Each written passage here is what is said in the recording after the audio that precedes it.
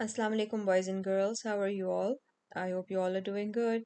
So, today we are going to talk about the mothers of believers, and today we're going to talk about Syeda Sawdah bint Zam'ah, who was also the wife of Prophet Muhammad sallallahu alaihi wasallam. So, let's get started.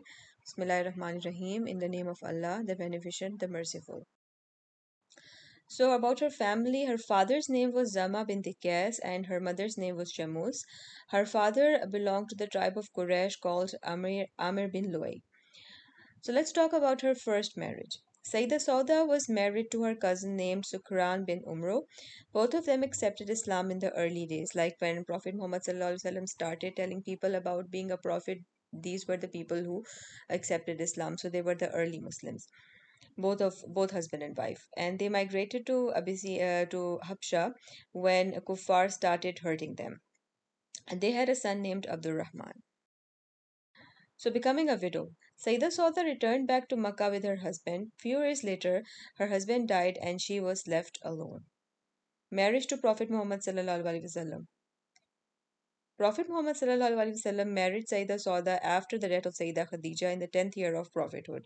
It was the month of Ramadan, and you know that Sayyidah Khadija died after staying in that valley called the Shayb Abi Talib for 3 years. She became sick and died, and after her death in the month of Ramadan, Prophet Muhammad sallallahu alaihi wasallam married Sayyidah Sauda.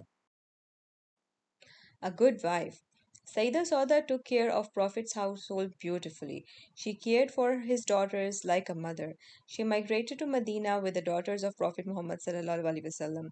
So Prophet had migrated before with Hazrat Abu Bakr, and then he sent his men to Makkah, and then Sayyida Sauda and the daughters of Prophet Muhammad sallallahu alaihi wasallam, and also the family of Hazrat Abu Bakr, they migrated to Medina after that.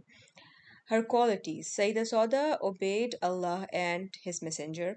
She would pray and fast and give a lot of charity.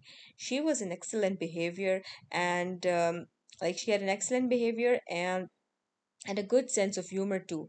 She would make small jokes and make Prophet ﷺ smile. Her death. There is a disagreement about the year of the death of Sayyidah Sauda, but we know that she died in Medina and she died after the death of Prophet Muhammad sallallahu alaihi wasallam, and she was buried in Jannatul Baqi. So that was a brief description about the life of Sayyidah Sauda bint Zam'ah, who was the wife of Prophet Muhammad sallallahu alaihi wasallam, mother of believers, Mu'mineen. I hope you guys learned something. Share it with your family and friends, and I'll inshallah see you in the next one.